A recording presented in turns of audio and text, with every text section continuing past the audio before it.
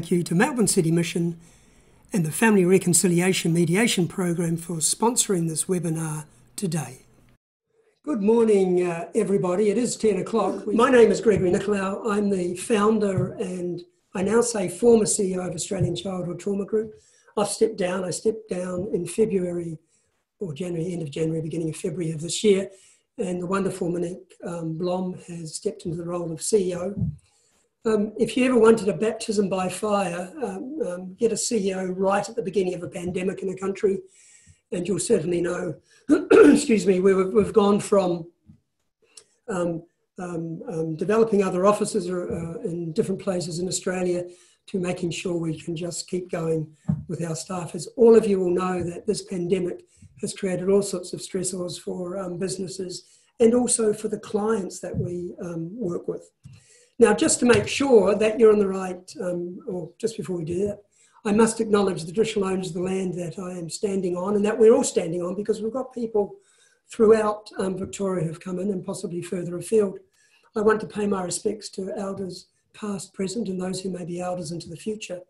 And I'd particularly like to say thank you to Aboriginal and Torres Strait Islander people, to First Nations people, for allowing me to be in your country. I've been here for 40 years. I spent the first 20 years in Aotearoa, land of the long white cloud. And in 1980, I came across to this beautiful land. So thank you. I'd also like to welcome everyone else who's in the webinar, and particularly to thank Melbourne City Mission for putting the seminar on. I don't know if you recall, some of you might have been to our first webinar that we ran for Melbourne City Mission a few weeks ago. And you'll know that we had a little disaster. I've forgotten, Freddie, what it's called. It was we had a something outage. What was network storm. A network storm. Thanks, Freddie. We had a network storm where basically the whole system, the whole internet went down. I am praying to all the gods in the world and all faiths in the world that we won't have a network storm today, although we do have a bit of a backup in the hope that Telstra doesn't go down either. Just to check in that you are actually at the right workshop that's thriving in the workplace through supervision, reflective practice and self-care during challenging times. If in fact you're expecting Mechanics 101, that this might be the time to quickly jump out of the webinar and go to the right one. And I really want to put a focus on how do we keep our work going, the focus of our work when we are ourselves being challenged by the circumstances we find ourselves surrounded by. A little bit of housekeeping, and just because I'm going to check the check that I can unshare and share, I'm just going to so you get a big picture of me instead. I just wanted to let you know that housekeeping is pretty much, we've got an hour and a half together until 11:30. My plan is to talk for about an hour. It might go a little bit less, it might go a little bit more. I often find when we open up for questions, there's stunned silence and very few questions. So I'm going to, and it's a lot easier if I had you in the room, I can sort of point at you. I have a few names now here on the right-hand side where I might be able to go, let's see. Marita, what's happening in Marita down there at St Kilda? What questions do you have? And I might point at you and you'll come out with a question. As I said, there are two ways to ask questions. One is you can turn your microphone off and ask them. It's nice to hear other voices and not just my own. But you can also, if need be, there's a Q&A. You'll notice there's a Q&A button. You can press that and put a question up there and I'll either see it or Freddie will see it and she'll read it out to me. If you just want to make a comment, rather than use the Q&A function, use the chat function. So you should see another icon there that says chat. Chat's for sort of talking, Q&A's for asking questions. Hope that makes sense. We've got a few polls. I think there's 4 or 5 polls we have through to try and give some, we can interact a little bit more and just see what people are thinking. Those polls will come up throughout the webinar series. And of course, I can't tell you where the bathrooms are because I don't know where the bathrooms are in your houses and offices, but I'm sure you'll know where they are and do what you need to do. Right, I've worked out that I can share and I can go back to that one and share and everything should be ready to go again. How about that? We've got a poll straight away, Freddie, thanks. I just want to do a check-in to see how people are doing at the moment. Freddie's going to put up a little poll here and I think there are 2 or 3 questions that you can, actually there's 5 questions. I'd like you all just to go through those questions and tell us where you are at the moment and then we'll show the poll to everybody just to see how we're doing today, Wednesday. I need to change my glasses. I start off with these ones, but I can't see as clearly as when I put these ones on. And I tend not to start off with these ones because then someone says, what's that guy standing there with those funny wanky glasses? Actually, can you say the word wanky? Can you do it? Can you say that, Freddie? Do you think you can get away with that word in Australia? Not sure. Anyway. I feel like in Australia you can get away with most words. Most words. We should have a poll on that. What's acceptable and not acceptable? Okay, everyone. Poll done. Let's see what the results are of the poll. It's coming up. You'll see results in front of you. I am ready for learning. Well, we've got 1750, about 60. Oh, no, that's 29. That's 100%. I was looking at the numbers instead of the percentages. People affected by COVID, it's nearly again 100%. There's about 9% who disagree. COVID has impacted my daily work routine. Well, again, we've got nearly, in fact, we have got 100% either strongly agree or agree. COVID has impacted my client group. Again, we've got close, about 97%, 3% it hasn't. And I feel positive about my future. And we have in most cases, people are saying almost 93% are saying, yep, feel positive. And there's a few who aren't feeling so positive. And so I certainly reach out to those people who are feeling a little bit uncertain. I hope that today's webinar will provide some solace to people when they're needing some support. And when I'm talking about people, I'm talking about you, workers, employers, and employees in regard to that. So today, what are we going to do? We're going to explore the supervisor or supervisee frame. Now, if you see me look over here and down this way, it just means I'm looking at my other screen just to see where we're up to, and I'm trying to track myself to make sure that I leave enough time for question time and so forth. I was meant to have my clock on, and I've realised I don't. So bear with me, talk amongst yourselves. I just need my little clock because it has a little frame on here and I can check that we're travelling okay. Oops. And now I just need a stand for it too because it slips. There we go. We're going to distinguish between supervision and management. These are different things, although you may have the role of being both a manager and a supervisor to some of your staff. And as a staff member, you might be supervised by both, and whether it's a clinical supervisor or not, it's not really relevant to some extent, although I'll explain sometimes it is. You might have the person who's supervising you is also your manager. I want to cultivate a reflective practice, both in the moment and on the moment, and I'll explain the differences between those two as we go, and also to foster a commitment to care of self in order to care for others. We're notoriously poor in this sector, and by this sector I'm talking about, human services, welfare, etc., etc. We're extremely poor at looking after ourselves. We're good at looking after others, but we're not so good about looking after ourselves, and I think we need to give some thought to this. Just before I go, I do understand there's another seminar Melbourne City Mission has specifically on self-care, and I'm trying not, I think it might be going right at this moment. Well, if you're in that one, you're not in this one. If you're in this one, you're not in that one. My self-care will take a little bit of a different twist that might surprise some of you. How about this? Truth is the absence of knowledge. Now, when I was 14 years of age, I had been studying martial arts for quite some time, and I was interested in proverbs and Chinese and Japanese philosophy and Buddhism and Taoism and all these Confucianism. And I kept a little book, and I came across this in my little journal, and I'd written, because I wanted to write proverbs, I'd written truth of the absence of knowledge. And I thought, that is really, for a 14-year-old, that's not bad. That kid must have had some really good thoughts, because when you think about it, 500 or 600 years ago, people thought the earth was flat. That was their truth. And then someone got in a boat and they went out to the horizon and they didn't fall off the edge, and all of a sudden people had new knowledge and their truth had changed. So I'm here to say that you probably have some truth around this idea of supervision and reflective practice and self-care. I'm just asking you to open your minds to the possibility, once we get through the things I'm going to talk about, that you could alter your truth in regard to this. The things that get in the way of us altering our truth tend to be our defences. And again, I'll talk about that a little bit later on. So let's have a think a little bit about supervision.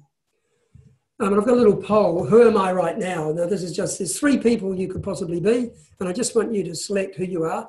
And I don't want you to go with the one you think everyone else would like, because nobody can see the answers to. We can't tell them, you know, Fred said this, Ben said that, Maria, Melissa said this, etc.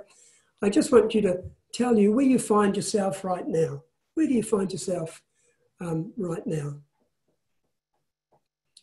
There's 3 of them, and they're a bit long, you have to read out.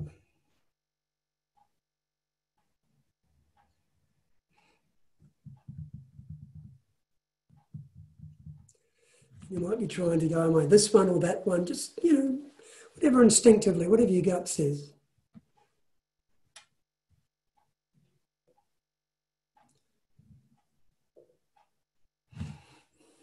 Okay, close the poll, Freddie. And let's see, who are we? Who have we got?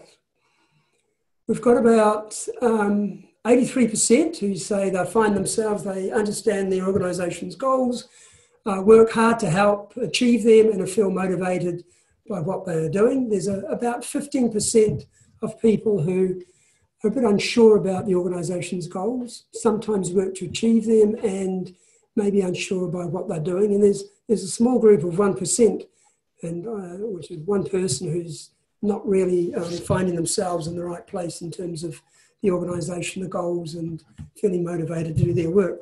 Thanks everyone for your honesty with that. Thanks. We can close that. I can close it. Oh, you did it. Thanks, Freddie. There are 3 types of employers and employees that tend to operate in organisations. We have, and there's a reason I put these in a kind of a traffic light system. We have buyers, we have window shoppers, and we have complainants. And you could either be a supervisor supervising one of these people, or you could be a supervisee who has, as a supervisor, one of these people. And let's just look at them in a little more detail. Complainants tend to be people who are a little bit defensive. Now, by complainants, don't mistake this from someone who has a genuine gripe with what might be happening in the organisation. Complainants tend to be people who complain about everything. They're defensive, they're blaming of others, everything is somebody else's responsibility, it's the organisation's fault, it's my peer's fault, it's my client's fault, etc. They tend to be argumentative rather than trying to provide solutions. They'll argue about solutions that other people might have offered up, and they tend to have low motivation within the environment. Now, a complainant could simply be a person who has done their time within an organisation and within a team, and they need some new challenges. They could be a person who is simply not well physically or psychologically and finding it very hard to do the work they're expected to do. And most organisations, excuse me, it's because as this room heats up, and I heat up, I get a bit of a cough, can have low motivation. Window shoppers, now window shoppers could be people such as new graduates or new staff who come into the organisation. They're not quite sure what the organisation is going to provide. They can also be staff that lack some confidence, both in their role and how they will interact with their peers, both employees and employers. They can be easily led. Now, this can both be a curse and a blessing. It's a curse if they're led by complainants. It's a blessing if they're led by buyers, because window shoppers can in fact become buyers. They tend to procrastinate and their motivation blows hot and cold. Motivation blows hot and cold. Buyers tend to be those people in an organisation who are innovative, they're self-autonomous, they're resilient, and they have high self-awareness. And these, of course, are the people that we would all like to have in our organisation. And by say we, both employers and employees, we would like to have lots and lots of buyers. In fact, you can kind of look at an organisation and you can measure this and determine where the, what's that? I'm making this action, but I can't remember the word. What's that word, Freddie? Seesaw, got it. You can have a kind of seesaw experience in an organisation depending on where the balance of these types of people exist. And I just want us to think about this, that as a supervisor, or I'll just go back for a moment, as a supervisor or a supervisee, your work is going to be easier or harder depending on who comes into your room. who comes into your room is going to determine just how difficult the work you're going to encounter. And it doesn't matter whether you're back of health staff or whether you're doing full clinical client work. You can end up either, as I've said, being a supervisor who's supervising anyone on this little continuum, or you can be a supervisee who is confronted by a supervisor who may not be in the right space. So let's think about the supervisee and supervisor frame. I should tell you that because we've only got a very short period of time, my goal is to plant some seeds on these things. Now, I've often said in training, and for those of you who came to my last webinar, I had a slide that said a whole lot of knowledge. We've all got knowledge, but the group that actually takes that knowledge and puts it into practice is actually quite small. And the bridge between knowledge and practice is in fact personal insight. So in some ways, the frame that you create between supervisor and supervisee is, I call it a frame, is because it's a little bit like a painting. A painting contains what's inside it. We need to create a frame that holds the supervisor and supervisee in a particular space so they can do some work, which I'll explain momentarily. Well, what's the point of supervision? I mean, why do it? Because sometimes it's frustrating, sometimes it gets left off the agenda. Sometimes people think, oh, it's not fair, my supervisor doesn't show up, or they keep putting it off, etc. Or the supervisor fronts and the supervisee comes to the session not prepared. And if you're new to supervision, you might quickly be trying to save the session rather than making it the responsibility of the supervisee. Gallup did a survey and they found the number one reason employees leave job is a poor relationship with their immediate supervisor. So this relationship between supervisor and supervisee is absolutely critical. It's critical to self-care, it's critical to productivity, and it's critical to longevity within the workplace. But let's have a little look. I'm going to take my jacket off because I was cold when I first came in, but I'm now warmer, so if you just bear with me. Of course, if we were doing this in real, if I was in on the stage or in front of a whole lot of people physically, I'd be so far back it wouldn't look terribly big action. But if anyone's ever done anything in the movie world, you know that when you're in a camera, you know, you can see everything. If I itch my ear, you're going to see that like, oh, gee, don't itch your ear. If I was 100 metres back on a stage, you wouldn't notice it. Anyway, that's apropos of nothing. So let's have a think of it. If you look at the people in the workforce, we tend to have people in particularly our sectors. We have back of house people, we have front of house administrators, we have non-clinical client contact, and we have clinical client contact. Depending where you fall in your role, and some people could be a little bit in the middle, as we'll see in the next slide, will determine whether your supervision has a focus on process or task. And if I just use, don't worry about numbers on the left, they're just to tell us things get more or less. If, as an example, if we think about process, now process is in a sense about what's happening to you internally in the presence of your work. And for clinical staff doing therapy or group work or those sorts of things, listening, being exposed to a lot of client material, they'll have a greater need to be processing that. And I need to use that word wanker again. I'm sure, because I've also been a clinician, some of the back of house staff might wonder, why are those clinicians, they all sit around all day and they just seem to chat and ponder and look at their navel and gaze into the stratosphere. What they're doing is processing. And they do need time to do it, as much as people sometimes on the other end of the spectrum get frustrated about it. But a back of house person doesn't need to do necessarily a lot of process work because they're not being exposed to lots of client material. Except the reason it's not at zero, they may come in one day and they've had a stressful time at home, and during supervision, they need some time to just unwind a little bit and maybe to clear whatever is going to stand in the way, is going to act as a roadblocker in their work. The other one is task. So for back of house staff, focus on task is going to be quite large, much more than processing. For clinical staff, further down, it's going to be lowest. In good clinical supervision, we tend not to be focused on the tasks. We are focused on the process of the work, the stories that are being told, my own history and interaction with the client material. When it comes to performance and accountability, though, it's the same for everybody. We should not expect high levels of performance or accountability for back of house staff than we would for clinical staff or anybody in between. Our performance and accountability is the same. However, when it comes to risk, and in our work, the risk I'm referring to is in terms of vicarious traumatisation or compassion fatigue, CF or VT.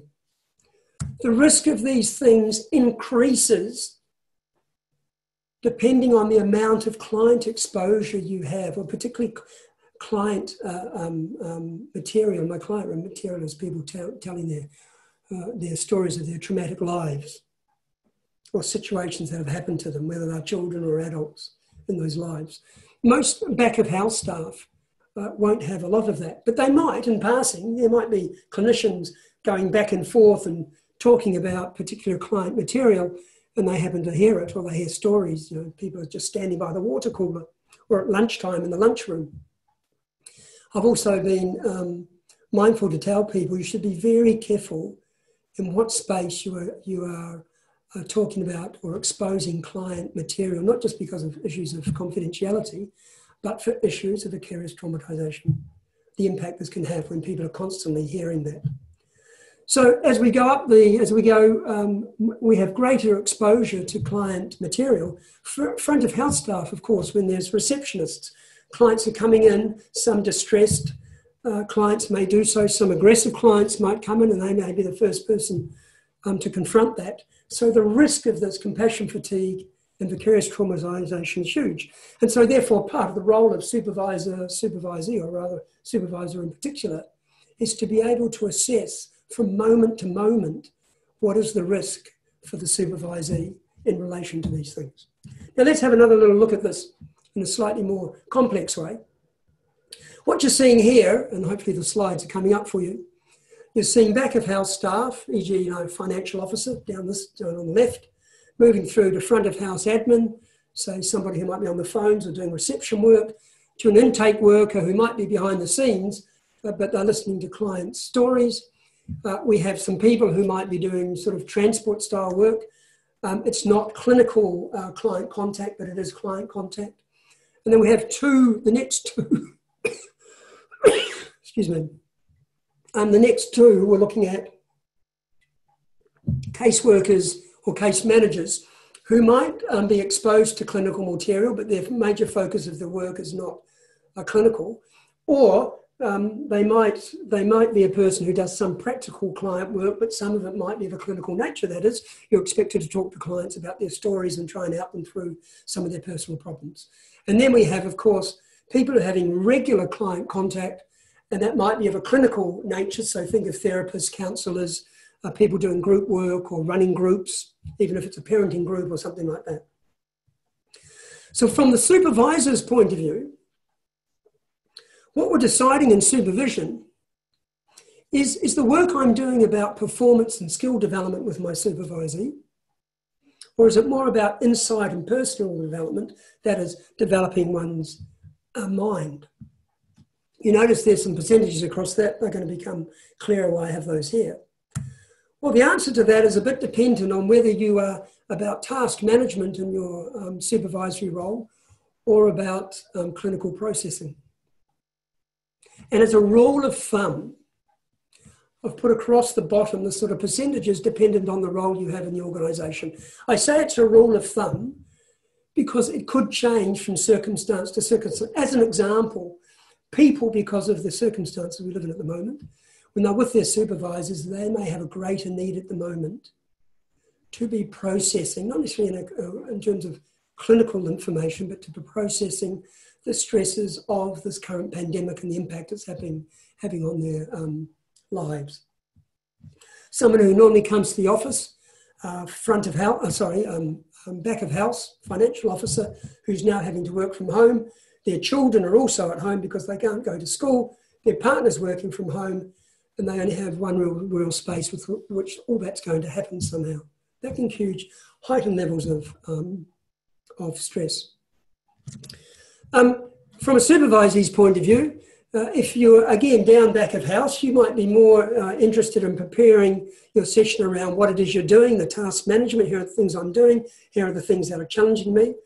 If we're talking about clinical process, then you're going to be more of the being that you and supervisor, supervisee and supervisor are spending more time in the space and reflecting on the clinical material. As I said, this can change, but as a rule of thumb, as a supervisee, if you are, for instance, our financial officer that I've been using as the example, if you're going into your supervision with your supervisor and they want to spend 90% of their time sort of being and doing processing work, then you could probably think, that's not quite what I'm looking for in supervision. I need to focus on my tasks. If you're way down the other end, you're a therapist or counsellor or group worker, and your supervisor with you is just spending all the time, or the majority of the time, talking about, have you done this, have you done that, have you done this, have you done that, the sort of practical things around your work, the chances are that supervisor is not going to meet your needs. Of course, one of the dilemmas in this relationship between supervisor and supervisee within organisations is you don't necessarily get to choose who your supervisor is going to be and who your supervisee is going to be. It's just a given. Irrespective, in this process, in the frame of the supervision, both right across the spectrum, we need to develop the ability for people to self-reflect. And why is that so? We will talk about it a little bit later, but basically the skill of self-reflecting is the way in which you're able to use your mind to focus both on your work and the implications of that work in relation to the rest of your life. And in some sense, if you were sort of being very concrete about it, we're saying, can I reflect, am I working to the best of my abilities? Is my motivation high? Am I productive? I've got a little check-in. Where do I sit on the continuum? I'm just trying to find out who are the people. And so I was going to call you Frankie, Freddie. Sorry, Freddie. I do apologise. Freddie's got this, where do I sit on the continuum? I'm just asking you, what is your role in your organisation at the moment? If you can't find one that fits, don't worry about it. At the end, I thought I should have put another in case you fall into other. But see where you can most closely align yourselves.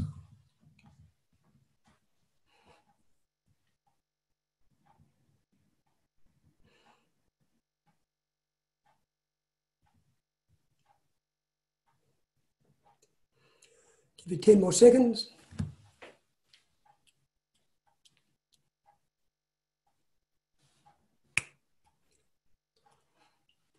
Thank you, Freddie. And the results are in. Drum roll, please. So we've got 5% of people there aren't doing client work. That's great. 14% non-client work, but occasional client phone calls. 6% doing non-clinical work. Doing things like intake. We've got 8% who are doing non-clinical client work, but practical support. 5% clinical work involves both practical and, sorry, I'm going to read that. So I've got to get close to the screen. Client work that involves clinical material that is not the main focus of the role. We've got 5.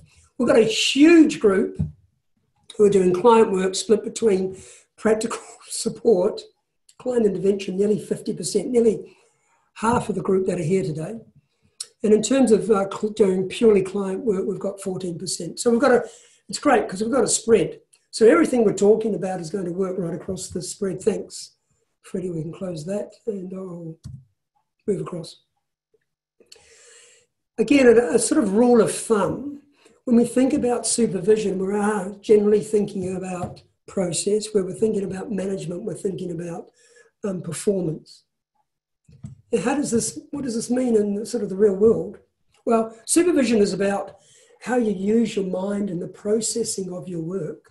And that includes even if you're back of house. Management is more about how you perform your tasks and the performance of your work. Am I being productive? Am I meeting my KPIs?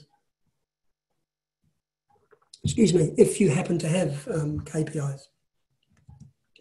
The interesting question that I have, and it's an age-old conundrum, is can your manager be your supervisor? And so I just want to see if I ask this as a question, and you can put it in the, I ask you the question, so you can write in the chat room, can your manager be your supervisor? By the way, this is my favourite slide. I hope you're seeing all the beautiful red things twinkling through. It took me a long time to get that one to work. I'm just going to stop sharing my screen for a moment because I'm interested in people's opinions in this in the chat room. Can your supervisor be your manager? Oh, someone said wanky is fine. That was before. Let's see, what have we got? Someone just said yes. Thanks, Linda. No, I don't believe it works effectively. Thanks, June. Great. Okay, so we're interesting. We've already got both ends of the continuum. On one side, we've got people saying, yeah, it's fine. Other people saying, well, I'm not sure about that. Oh, they're coming in fast, and what have we got? I've got I won't go names. My manager manages and I am a clinician. No, it's poor fit.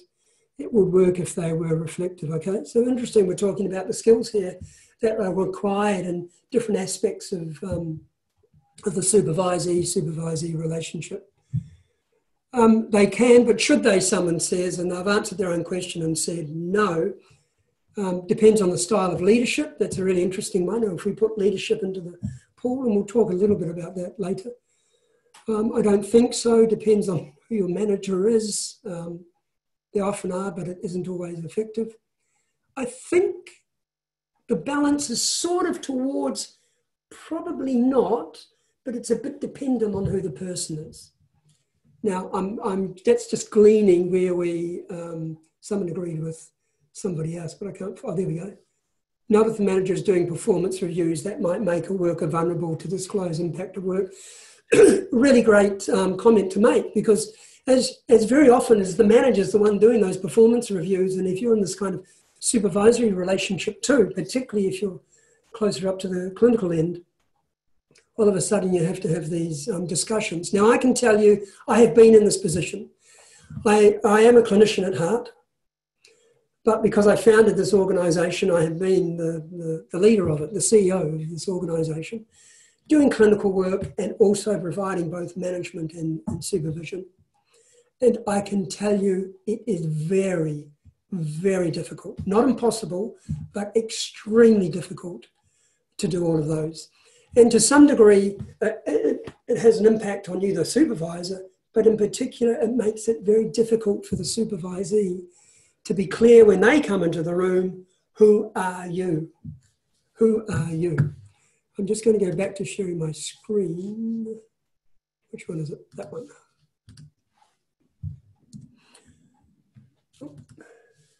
So let's have a little think about this. So we've got back to where the sort of job roles we have, and we've got people right across the spectrum, which is really great to see in this webinar. And here's the answer. If your role is around doing and performing, it's much easier for your supervisor or manager to be the same person. It progressively gets more difficult as you start to be exposed to clinical work or clinical material, client material. Because in the process of processing that client material, if you've got good supervision, you will be talking about some of your own history. And you might be talking about things that you wouldn't normally speak of within your organisation. As an example, if you held a belief that a certain, just because of how you've lived in the world, and it could have been subliminal, which I'm going to use this as a slightly different example. A friend of mine who came from Africa over 30 years ago from South Africa, he told me he was an Anglo-Saxon person. He told me it took him 10 years before he could conceive that he could actually marry a South African Indigenous person, that he could have a relationship. It took him 10 years. Now, this is a person who is, in fact, a social worker, had been a social worker in these communities, had been a social worker, but subliminally he held this belief. He didn't even really know about it until, in fact, he was in supervision with me in the early days. But he needed to talk about it. He needed to work it through to understand how this had become that part. Now, that's a hard thing to do if the person you're talking to is your manager, supervisor, might be doing your performance reviews, and you're having to discuss things that might be really, really difficult to discuss. If we have a look at the supervisor or supervisee relationship, it has to develop. For those of you who are new to supervision, that is, you've now become a supervisor, or if it's your first time as a supervisee, that is getting supervision of the type we might be referring to, there's actually a process you have to go through in order to form a kind of a working relationship. We're in this together, and you have a frame around yourselves with which to hold the work that you're going to do together. The first part of that relationship, when you first come together, I call it, I've just said recon, but that stands for reconnaissance. Reconnaissance and intelligence gathering. People check each other out. And what they're really trying to work out is, are you a safety threat? And this is both supervisee, supervisor, by the way. You both do it to each other. It may not happen as concretely as I'm describing it, but it will happen even if it at an unconscious level. Are you a safety threat to me? Can you harm me physically or psychologically? Are you an easy mark? Are you going to, perhaps, because of the way I'll present, you won't challenge me on stuff? I can get away with stuff if I'm the supervisee, or if even I'm the supervisor, I can get away with saying, oh, look, let's not have supervision, let's go and have a cup of coffee instead down at a cafe. Are you irrelevant? That is, I look at you and I think you've got nothing to offer me. How can you're my supervisor and you're 27 and I'm 35 and I've been doing this work many more years than you? What have you got to offer? And the final one is the interpersonal threat. The fact that as a person says, I think you have something to offer me, I think this could work well, but I need to check it out. And so what happens, and both supervisor and supervisee will do this, and again, I'm playing with this traffic light kind of thing. This is tentative. The yellow one is tentative. Reconnaissance intelligence gathering period is tentative. Is this relationship going to work or not? We have this concept of border incursions. That is, people are going to test each other, and they can be very subtle tests. I don't know if you noticed, I nearly fell over there. Very subtle tests. A supervisee may turn up late to supervision. They may turn up not prepared. The supervisor may, of course, change times. They say, look, I really believe in regular times and so forth.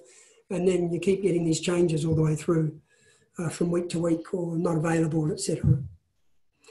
Ultimately, what people are trying to do is do this little dance to work out whether, in fact, we can join together and instill this as an important relationship between each other with mutual respect and a mutual focus on what the work's going to be in this relationship. To do this, it's important that we create this frame. Remember I was talking about the frame around the picture where you can contain whatever's inside. So some things for you to think about. 1, find a regular time slot that doesn't change unless it's absolutely exceptional circumstances. Now there's a neurological reason for this, believe it or not. And the neurological reason is this. When you form patterns in the brain prepares for whatever's coming. If you have a regular time for your supervision, Monday at 10 o'clock, Monday at 10 o'clock, the person naturally, before Monday at 10 o'clock, the brain will get prepared. If you chop and change, the brain actually gets a bit anxious because it's not sure what's happening. And it keeps having to do this gear shift. Oh, Monday's 9, no. Tomorrow's Tuesday, okay. Well, it's very hard to do. Ensure your room is conducive to supervision. Think about the light. Notice I've got a light there behind me, just putting a little bit of light in different areas. Think about the things you have in your room. Do they add something to it? Because objects, paintings and the like can help people to ground themselves. Comfortable seating. Now, some of you might be cringing out there. I know you might be thinking, oh, I don't have I don't think about that space, or we just sort of find a room wherever we can find it. It's actually important. If you can find the same room each time, that is also helpful. Now, some people think, well, we don't have the money to create nice spaces like that. So I was asked to consult with an organisation around their counselling rooms. They had 11 of them. No, 10. And they had a little waiting area. And this was in one of Australia's biggest providers of kind of human services work, social work, welfare work, etc., psychology counselling. And they had this space in Melbourne, and they asked me to come and have a look at it. And they were really worried about it, and they should have been, because when I went into it, the waiting room had chairs and a kind of a horseshoe space. And if you sat on this side and someone sat on that side, their knees would bump together. That's what the waiting room was like. So already clients coming into that space, rather than being able to sort of be ready for the work they were going to do with their therapist, they were already feeling a bit anxious because of the proximity. Everyone was sitting in this room. They also had some shelving that just had brochures and pamphlets and a whole lot of gunk, which, funnily enough, some of the pamphlets literally had not been used for years, and they were fallen over and all over the place. And then when I went into the counselling rooms, literally when they opened the door and they turned the light on, my eyes hurt. They had fluorescent lights. We've taken a lot. We've still got some, but we've taken, as the lights go, the fluorescent rays have gone in our current office. We've started taking some out, just to change the lighting and the mood in the space. They were really worried, and I said, yeah, it's not a great space at all. It's not conducive to the work that needs to happen. I went away and I came back and I gave them some feedback, and they were saying, we just don't have the money. And I said, well, how much money do you have to make a change? I said, how much do we need, do you think? And I said, $50. I said, if you've got $50, you can change the space. And so what I got them to do is buy a lamp for each of the counselling rooms from IKEA. They had these $5 lamps. They put a lamp in each. They turned off the fluorescent lights and put a lamp. They then went to some op shops and they got some pottery pieces, and they placed them in the bookcase instead of having all these brochures and pamphlets and things. Most people do go online. If someone really needs them, you can offer them or have them in a little stand. So there are things we can do to shift this. Should be low noise interference. I know some people have spaces where there's no thought to noise reduction. I have been in rooms and spaces where I've been providing some consultation. I can hear what's going on in the next room and the room over there, which is, it distracts us from the work. And no mobile phones in room or out on table. Now, the reason for that, so I can't even remember one's there. The reason for that, I've had people come in who I'm supervising, and they put their mobile phone down on a table or a side chair or something, side table, and they say, it's all right, the mobile phone's off. And of course, off doesn't really mean off, does it? Because if it was really off, they don't need it beside them. They mean it's silent. And of course, when a message comes in, the screen lights up. And so what I've found, when people put it down there, as soon as it lights up, what happens? People, including myself, go, oh, it's a message. If you have that happen 4 or 5 times during supervision, it's problematic. I'm a big believer that, I don't know why, but we don't really need mobile phones around us when we're doing this work, unless there's some safety issue. And finally, supervision should be therapeutic in approach, but it's not therapy. It's therapeutic in approach, not therapy. There are times when I'll be talking with somebody about something that I see has risen in the supervisee, that I have them reflect or think about a little bit in terms of, where has this come from in their life? And if it should flow out, they might be in tears talking about it. I will spend time, of course, empathising and trying to, keeping it contained. And then we talk about what do they need to do with that, which might be to actually go into therapy or seek counselling. But my role as the supervisor is not to be their therapist. So who's responsible for what in this relationship? First, supervisors, set a regular time and protect it. Prepare your mind in the frame and turn up on time. Supervisees, prepare your mind to be opened. Know what you want to use the session for. It's your responsibility as a supervisee to work out how you want to use the session. It's not the supervisors. You should not turn up to supervision not having thought about what it is you want to get out of it. And of course, turn up on time. So let's think about a little bit about reflective practice, because we want to use the skills of reflective practice in our work, both our work and also in that relationship between supervisor and supervisee. But basically, supervision is developing your ability to use your mind.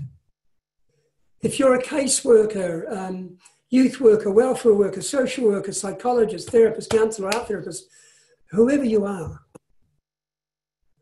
we're not like carpenters who have, they have a belt on them and they've got hammers and they've got nails and they've got chisels and they've got saws and power saws for bigger jobs, etc. The only thing we really have, is this tool. It's our minds.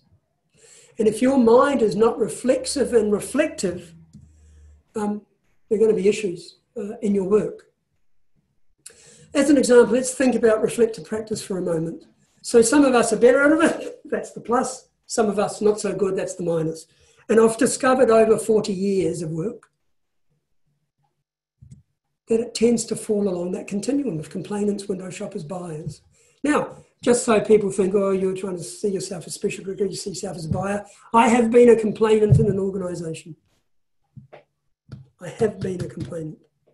And I knew then it was time to get out. It was time to move on. These things are personality trait and attitude driven. From the supervisor's point of view, if you are supervising someone who's a complainant, you'll have high effort for very small benefit. You have very small benefit when you're dealing with a complainant. And very often these people either need to decide, are they in the right organisation at this time? Have they got the right role? Or do they need to get some therapeutic help outside the organisation? Window shoppers, it's high to medium effort and depending on their motivation. As I said before, because they're easily led, if they get a supervisor who's a buyer, they might be able to mentor them into become a buyer themselves. And finally, these are the people I love to supervise. It's low effort. And by low effort, I don't mean you put your hands back and put your feet up, but they come into supervision sessions prepared. They're really reflective. When I offer a challenge to them, they don't go, no, I've got an excuse about that. No, that wasn't me. They actually say, I need to think about that. It's a great question. I've never thought about that. They see this relationship between supervisor and supervisee as a shared responsibility. And there's high benefit with supervision with these people. There's high benefit because they tend to be very productive. They get good client outcomes. Outcomes and a great ability to reflect. Now, when we think about reflecting, we can reflect at two different times in our work. We can reflect in the moment, that is when we're doing the client work or we're doing some piece of work. Again, our financial officer in the back, they can reflect in the moment. How am I going to solve this problem? It's a big one. I can't get this budget to the bottom line to whatever that phrase is they say with budgets. I should know that. It's gone out of my mind. Freddie, help me out. What's the thing you do with budgets? You have to, it's gone out of my mind. Anyway, it doesn't matter. In the moment. Or on the moment is when you're reflecting on something that's happened. So in supervision, you tend to reflect on the moment, on the client work you were doing, or on the task you were doing earlier that day or last week that you were getting stuck and you were not sure how to solve it. We have different forms of self-reflection.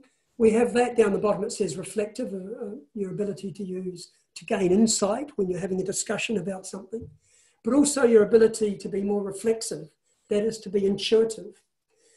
In the moment when we're doing our client work or actually focused on whatever work we happen to be doing, we want to access our more reflexive part, the intuitive part of ourselves, because we don't always have an opportunity to reflect more consciously in the moment of the work. As an example, if a kid happened to come up and say, fuck off, you can't tell me what to do, I'm not going to do that.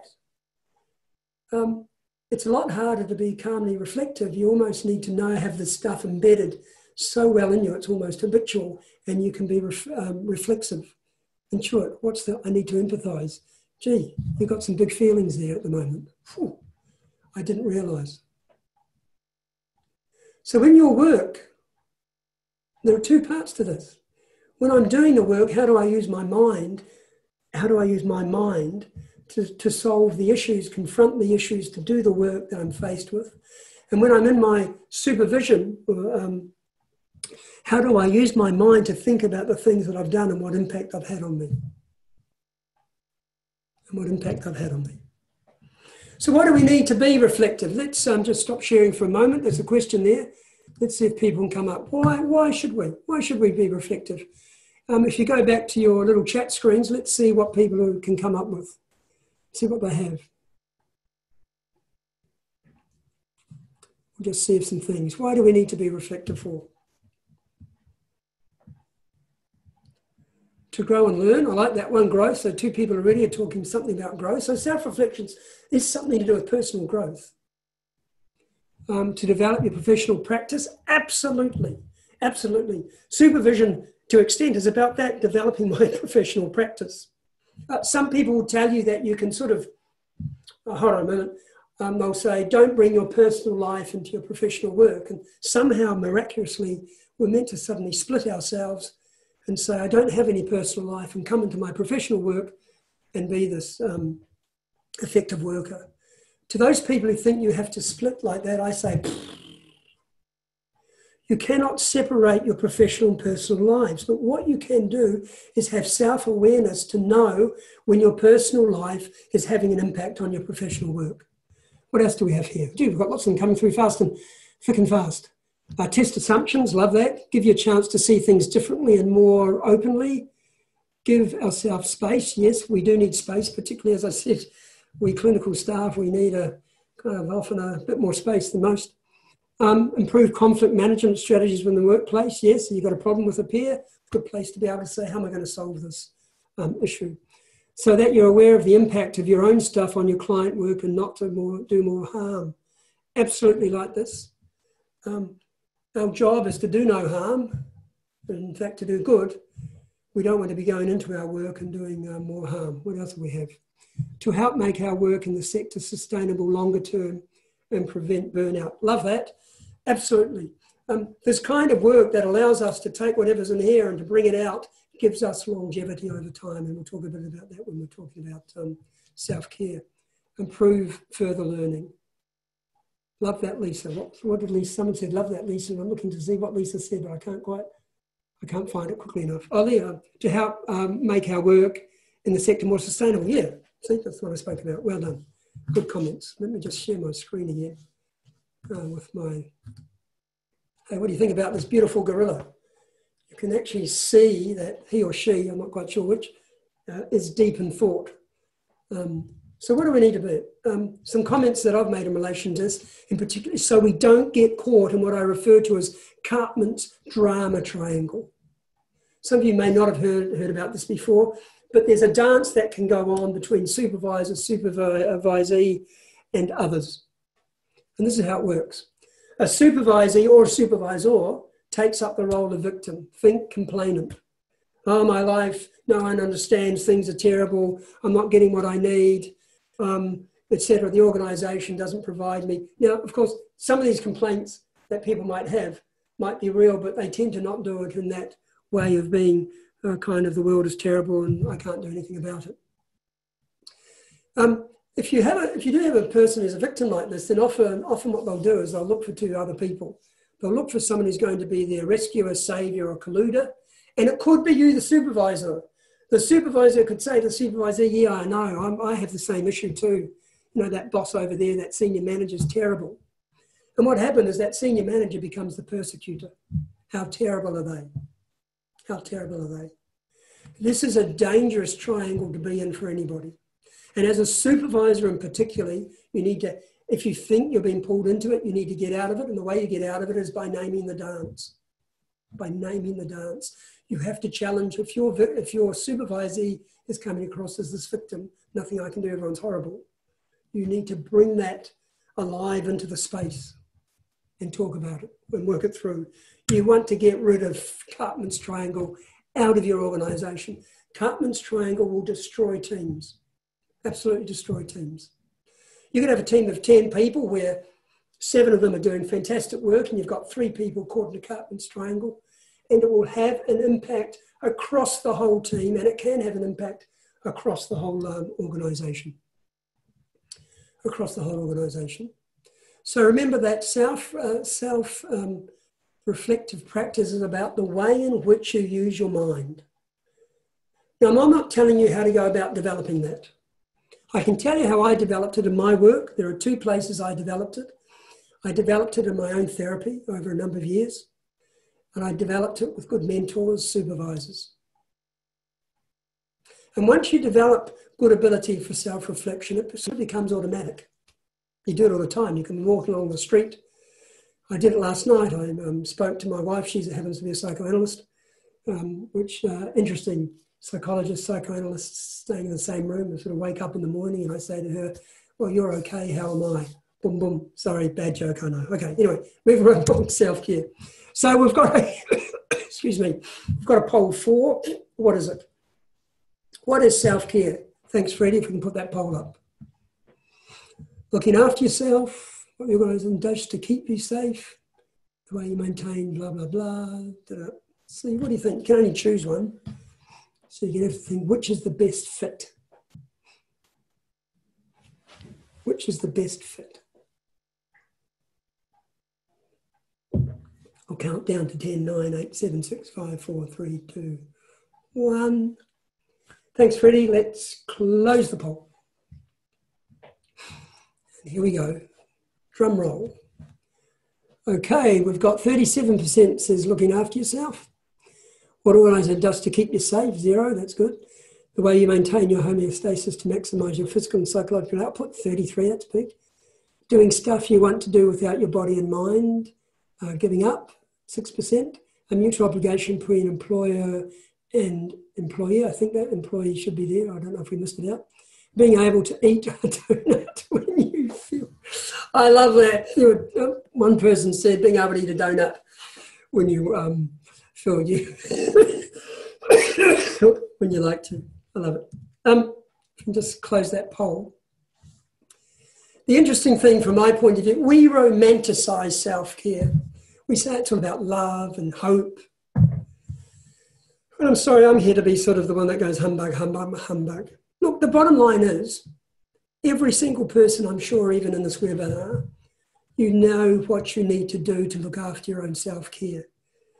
Most of you, I'm assuming, are at the least Cert 4th, etc. in your learnings, if not degree-levelled people, possibly multiple degrees. You know how to do self-care. It's not the doing, it's not the things that you should do about what food you put into your body or how much do you exercise and look after your physical and spiritual minds. It's not about that. So I'm not going to tell you about what you should do. You know what you need to do. I'm more interested about what it is, why it is that people don't do it. The way you maintain your internal homeostasis, so this is what I'm suggesting it is, so those 33%, good choice. Those other things are true, even the donut one. You know, if you feel you need something, you don't want to be saying, oh, I can't have this donut, it'll be terrible, horrible things will happen. Eat that donut, enjoy it. Just don't eat 10 at the same time. The way you maintain your internal homeostasis to maximise your physical and psychological output. Another way to say this is doing the stuff you want to do without your body and mind giving up and shutting down.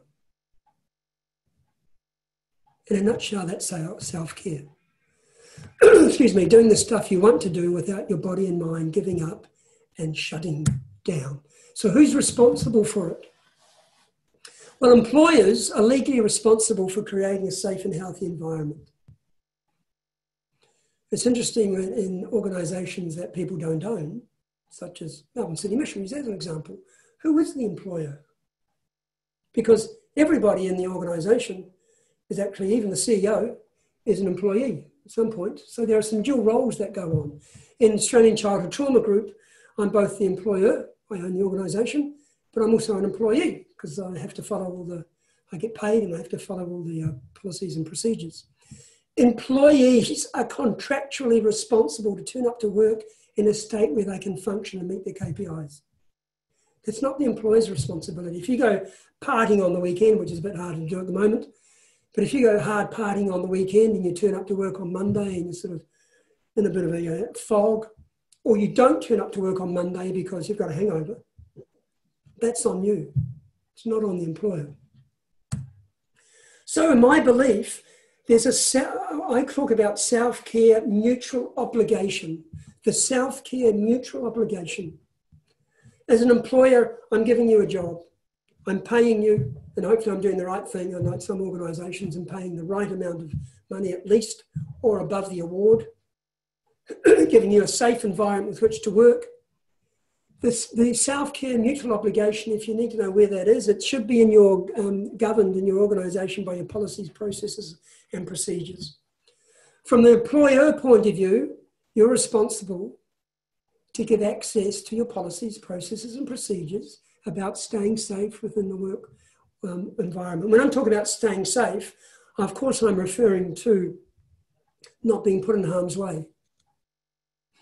Whether it be physically, such as there's poor lighting, you have to strain up against the screen to read your screen, or going out to see a client who you know might be violent or volatile and not having a safety plan in place.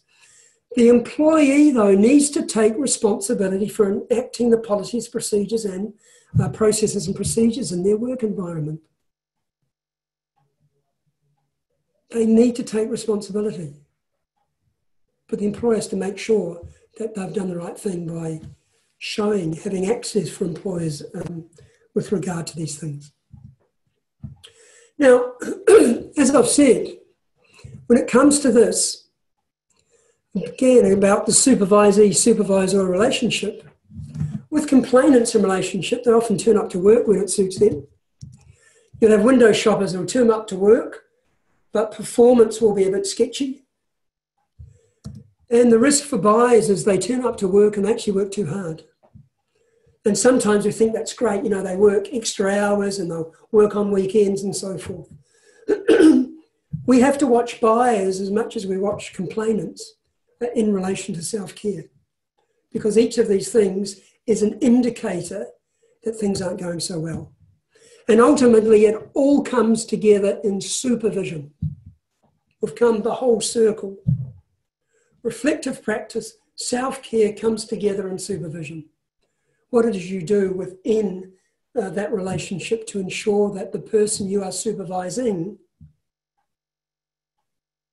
is as well physically, psychologically and spiritually as they can be so they can do the work. And that supervisee, in that supervision, if they've agreed to the contract, and if that supervisee believes a supervisor has something to offer me, then you have to be courageous and offer things up in your supervision. I'm going to finish on this taking the pulse. I think we do this poorly. We sometimes track outcomes, possibly for our clients. And we might even once a year do an organisational, sort of big organisational, how are people going? And then go, oh, we've done that. But what we're not good at, I think even for clients, but what we're not good at sitting for workers is in fact taking their pulse through their journey in the organisation. It should happen partly in supervision, but sometimes my belief is it should happen a bit independently. So I'm just showing you here, we developed some technology called Ripple that allows us to do this, to track both organisational wellbeing, and we can do it individually. Individually is much more difficult. I won't talk about that here now, but it's much more difficult to get people in an organisation to say how they're going, particularly with somebody who can see it. But it can happen in the supervisor-supervisee relationship. And this is a particular framework. We can put all sorts of frameworks into Ripple. This is one of the ones we used. And if you can see behind that big white thing I put there, how do we really know we are okay? You'll notice that sleep and concentration are in the red.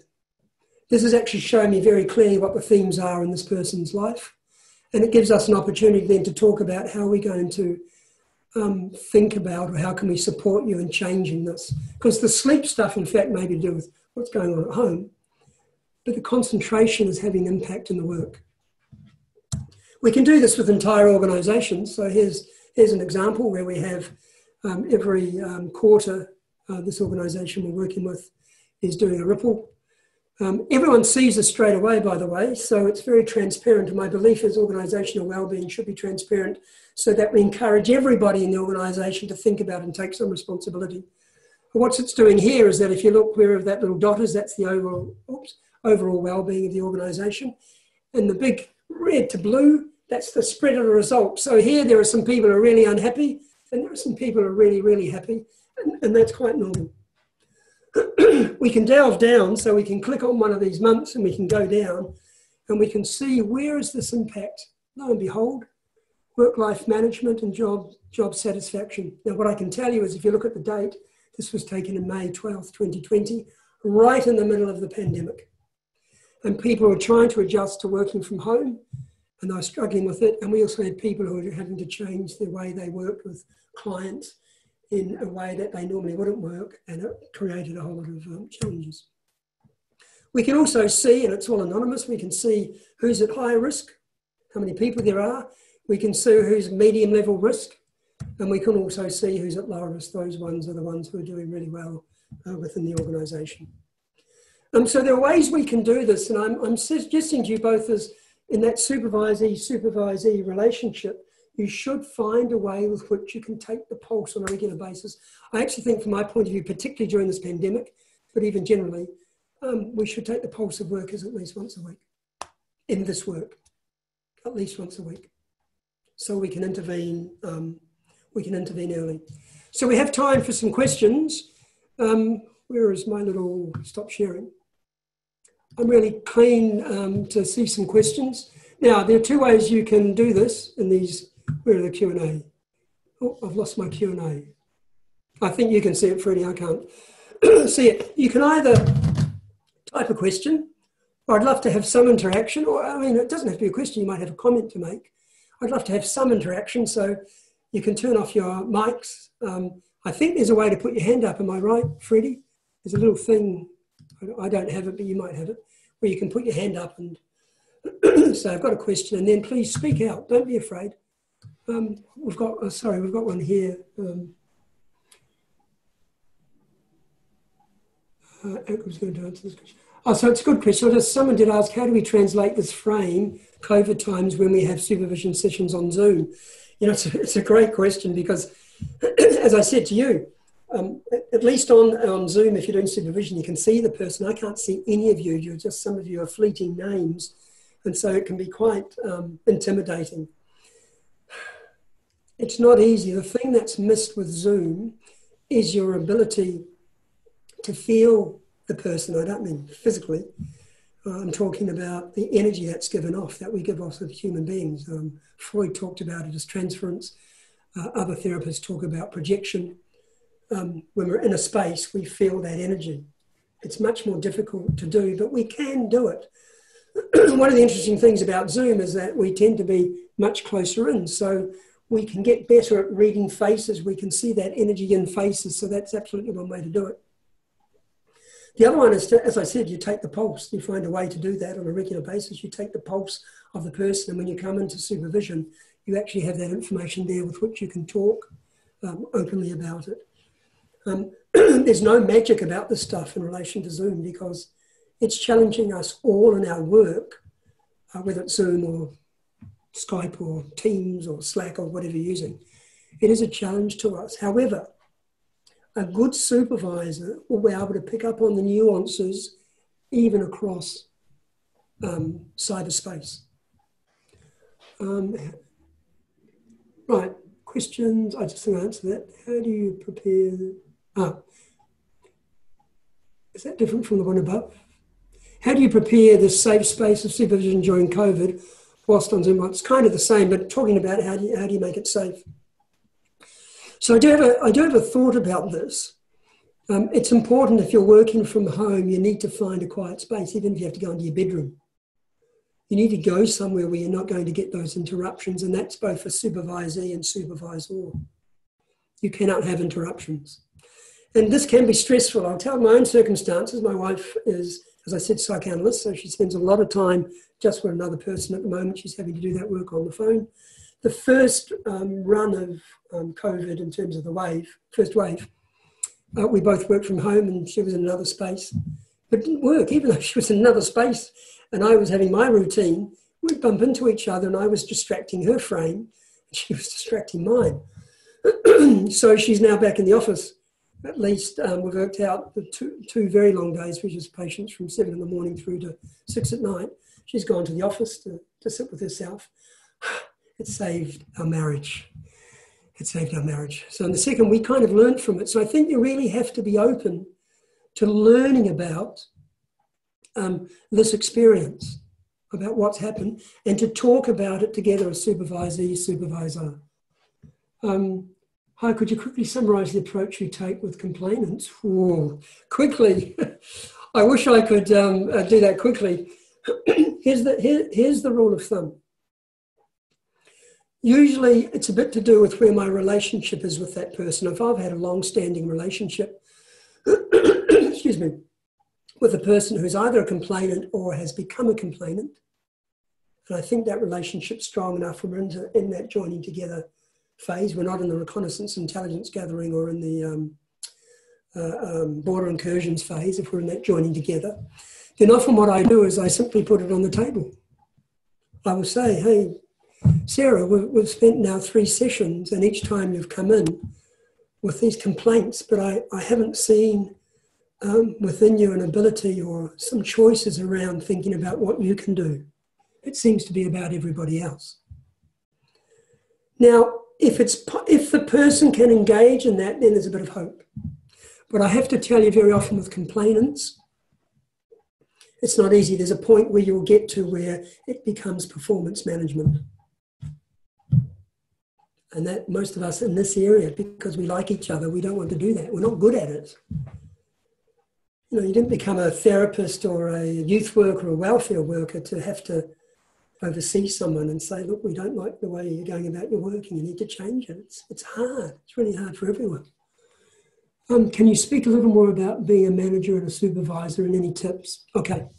So if you are a manager and a supervisor, here's a couple of things that I think are really important that you take. You need to separate out and make it very clear, preferably not in the same session. But if it happens to be, what stuff's management and what's about supervision? You've got to separate it. Now, I've been in this position where I make it clear when I'm in supervision with, normally it's clinicians for me, or was, I say this is about supervision. And on the alternate week or fortnight, depending on how often this is happening, we might have a session that's about task, management, performance. They're separated out. It works best if there is a mutual respect between both people. That is, I'm not trying to get you. I'm trying to improve and build you. But it is challenging. There are no two ways about it. It's challenging, but you need to find a way of separating without what I call splitting. We're not psychologically splitting. We're just separating out those 2 tasks to have them at different times, preferably. Could you summarise the approach you take with clients? Done that one. So I've just got to read, a bit hard to read. How influential should a supervision template be to a supervision? I have mixed experiences using them. Okay. I'm going to say something controversial here, and please forgive me, Melbourne City Mission or other organisations are there. I think we tend to have templates when we are less, either they're forced upon us or less skilled at knowing what the work is in supervision. They can add to the frame, don't get me wrong, they can add to the frame, here's what we're doing.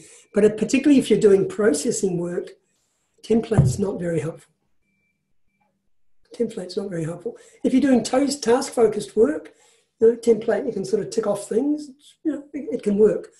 But because the more clinical processing is about what's going on in the here and now, it's not about have I talked about that or that, it's what's happening in the relationship. As a supervisor, I'm going to be thinking about what is it that the supervisee is saying and how do I reflect that back to them and think about where we go with it. I don't want to be distracted by a template. But unfortunately, we now have some clunky expectations around this stuff. Normally, if I have supervision, rather than template, what I do is then I write up notes after the supervision. That's why I have a 50-minute supervision session, not 1 hour. 50 minutes is the work. 10 minutes is me as a supervisor is me taking notes, and 10 minutes for the supervisee should be them taking notes. It's a 15 minutes psychologist's hour. Just an observation, approximately half of our team are attending one-on-one clinical supervision voluntarily, and those that are seem to be navigating the current climate well and remaining quite healthy buyers. I just want to one-on-one clinical, attending one-on-one clinical. I'm not sure, when they say voluntary, I'm not sure if you mean they're doing it externally, because we actually didn't talk about that, because one of the issues around management and supervision, and this is a budgetary thing, that what you can do is have your clinical staff get external supervision, or you can buy in an external supervisor just to come in a day a week with which to provide supervision for your clinical staff. And then clearly their manager is just on about management and task. That's one way to do it. Actually, quite a good way. You can also buy in group supervision. We run for the clinical staff, we've run for some time a thing called Valent Group, which is a way of presenting client information or stories, client material, so people can work through it and learn about their cases. What else should most organisations do to support and care and self-care apart from FRMP employees? Yeah, EAPs are an interesting thing. We have them because it's expected that you have them. But if the bottom line is very few employees use them, most are around about 2 or 3%. You might get some other people, if they're more encouraging or a bit more self-reflective, use their mind, you get about 6%. But you also often, it's very short term, you'll tend to get more solutions focused, sort of cognitive behavioural therapy types of intervention. If someone's dealing with something that's very deeply embedded in them, those approaches won't necessarily be the most helpful thing. But I come back to about when you're thinking about self-care, from an organisation employer point of view, do I have the policies, procedures and practices in place that ensure people, and I ensure that I teach people about them. I have a learning strategy, internal learning strategy around people working their way through policies and procedures. And I expect to see people doing them. And when people aren't doing them, I need to call them to account. An employee has the responsibility to ensure they understand them and to follow through with them. And if they don't, they should be called to account around these things. With the EAP thing, what EAPs don't do is they don't take the pulse. The EAP is the thing you go to and you're finally pulling your hair out. If you're taking the pulse, you might need fewer people to either go, or maybe more people would go, but earlier, so you get an earlier intervention if you're actually taking the pulse. What do you do with those? What do you do with those? Supervision notes. Oh, supervision notes, thanks. I can't even read people. Yeah. Well, what you do with those supervision notes is they're kept. I keep them. I have my own processing notes for supervision, so I have an electronic means of doing that, so I only have access to them. They're not normally about performance. However, if things happen in supervision, and normally I look for a theme, not just an event. Somebody might have done a terrible thing with a client. I have done it in my practice. And I'm not going to say, well, that's it, performance manage. But if there starts to be a theme to their work, first my role as supervisor to see is, can I support this person and shift and change those things? Can I send them to some training? Is there personal work they need to do? But there will be a point, if I see no shift or change, that there becomes a performance issue. And at that point, I need to either say, I think I need to talk to your manager about this, or if I am your manager, we need to have a session about management and performance. It's during that time, that's when the supervision, when you then go back to supervision after you've done a performance management, that's when it becomes really tricky. It's really hard. And it may be that you determine that you can't do that management stuff and you have to say to somebody else, look, this is what's happening.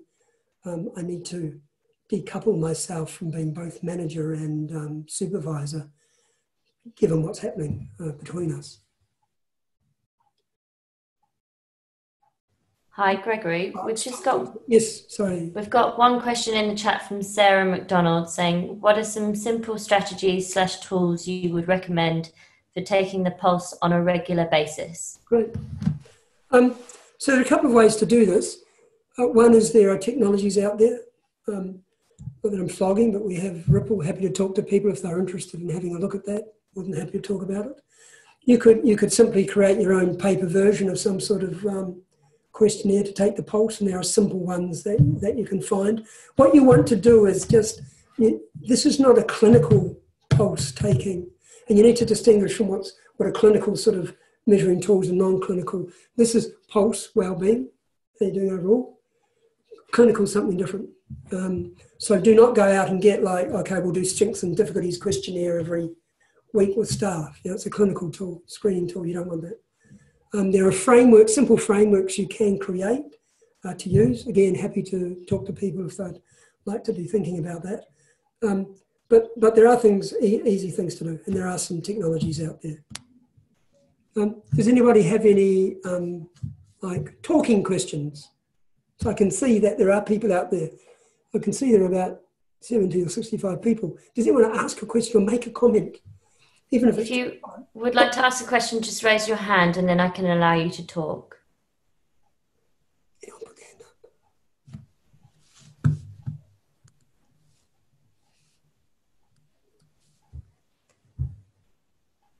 We are nearing the end of the webinar though, so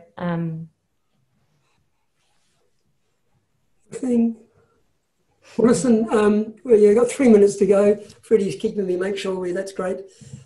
Thank you so much. I hope there's some things. As I said, my goal was simply to plant some seeds and give you some ideas of things you need to be thinking about, both as employer and employee, and as supervisor, supervisee, and in terms of management. We all have these notes available, and this recording will be available on our website. It will be password protected for those who have attended the seminar, but Freddie and operations staff will set that all up. I wish you all the best. Please be safe out there, and I hope to see you next time. And the great thing is, we did not have, what was it called again, Freddie? A network storm. A network storm. Thank goodness for that. We do have a final poll, though. A clap and round of applause to you all, and we'll see you next time. We just have a final poll, if everyone. Oh, my apologies. Yes. Well done, Freddie. Don't go. We do have a final poll that Freddie's going to put up, which hopefully is that one there. Poll number 5. Just give us an idea of how we went.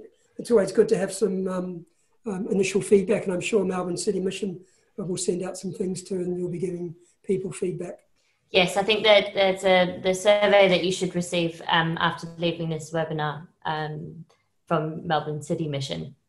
Right. If you would like to answer that one too, I think they'd really appreciate it. Right, thanks everyone. Thanks everyone. So work out the poll, we'll close it in time, and we will see you next time. And as I said, please be safe. Again, I'd like to say thanks to Melbourne City Mission and the Family Reconciliation Mediation Program for making this webinar possible.